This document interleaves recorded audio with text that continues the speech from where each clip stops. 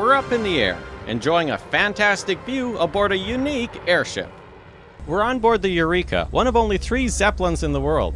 We're cruising at 1,000 feet above Long Beach Harbor. This is a Valentine ride, a trip along the Southern California coastline in mid-February. In the 1920s and 30s, these ships were a common sight. They made regular trips across the Atlantic and over major cities like New York. These airships take their name from Count Ferdinand von Zeppelin, who pioneered his rigid-frame airships in Germany in the early years of the 1900s. Now, decades after disappearing from the skies, the Zeppelins are back.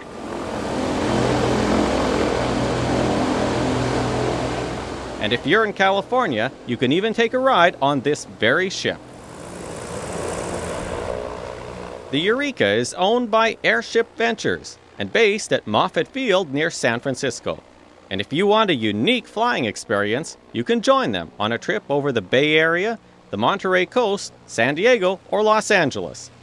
On this trip, we're cruising at 1,000 feet over Palos Verdes and Long Beach Harbor at 35 miles per hour. The large windows in the cabin give us a 360-degree view of the entire region.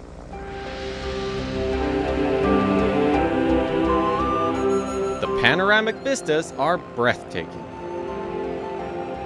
The cabin is literally a skybox, with 2 windows that open so passengers can feel the breeze.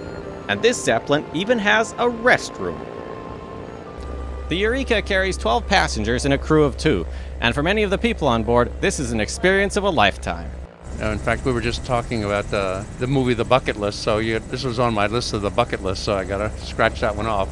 We hear that a lot as far as lifelong dreams, and they want to do this before they pass on to another life, and bucket list is commonly used.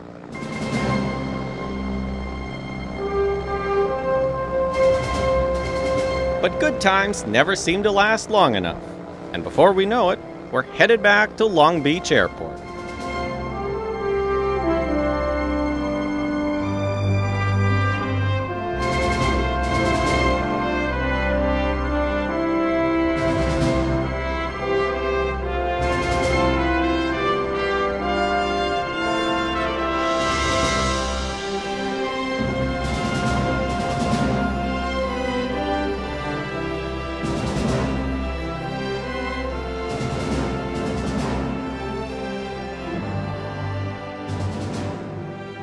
As we approach the ground, crews grab a line and moor the ship to a steel mast.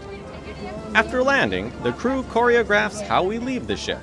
As each one of us steps off the Eureka, a new passenger steps on, keeping the total passenger weight in the cabin about the same, making it easier for the pilot to keep the airship on the ground.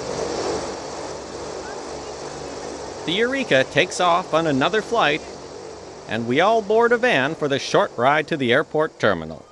And then it's time for a time-honored ceremony, a Zeppelin champagne toast, which has its origins in Germany during the golden days of the great airships.